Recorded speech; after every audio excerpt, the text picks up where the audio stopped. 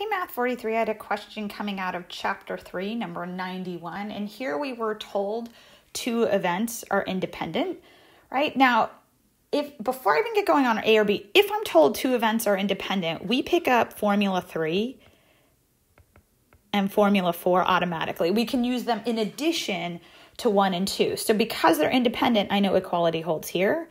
That's not words. I can use the conditional formula, the multiplication rule, in either direction. So I get those three versions of formula 3 and 4 that I get to use regardless of what's being asked of me, in addition to formula 1 and 2. All right, so part A says rewrite the addition rule with using the fact that you know y and z are independent of each other. All right, so here I am. This right here is straight up, that is the addition rule, right? Addition rule. But where I can move further in this is if you look at what I have in red here, right? And actually, let me color code this. So I'll put red. So I knew the probability of y and z. If we look at it, the probability of y and z was equal to the probability of y times the probability of z. So that's how I substituted and opted to rewrite the addition rule. So you can kind of just put this in your tool belt, right? If two events are independent, this is what formula 1 simplifies to. All right, or it simplifies in the sense that you don't have to find the and because you can just multiply those probabilities. So that's what they're asking for in part A.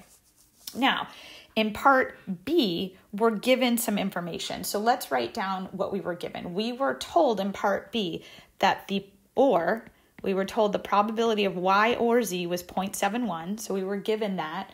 And then we were also told that the probability of y was 0.42. So here you see me writing our new version of the addition rule, right? The equation that we derived in part A. And now I'm going to start to fill things in. So again, let me color code some stuff so we stay consistent. So I'm going to do probability of y or z. That was 0.71. And then we haven't used purple in a while. We'll go purple for probability of y. So I'm going to put a purple in here. I'm going to put a purple in here, right? And then I'm going to put the yellow in here. And the question that was asked of us is, hey, can you find the probability of z? So this is what I'm trying to find. Okay, and if you look at it algebraically, if you just look right here, the only thing left in this equation is the probability of z. So if you think about it as an algebraic equation, we can do this. So I'm solving this equation, and I think it's right here that we start to get a little bit messed up. So let me talk about this. Let me go on a side journey. So if I had something like 0.71 equals 0.42 plus x, minus 0.42 times x, all right? And I'm using x instead of probability of z. Your game plan there is to move everything that doesn't have a variable attached to it to one side of the equation and then combine these like terms. And I actually tried to show it here, all right? I think where we run into problems is the fact that, and I'm gonna, again, color code the G's out of this. I think it's that we have trouble just seeing that term has a coefficient of, it's got a secret 1 in front of it. So here's what I mean by that. I'm going to go on another side journey, and I promise we'll get back to the original. If I told you something like, hey, we had 100x minus 42x, you would say, I'm going to take 100 minus 42, and I'm going to say that's 58.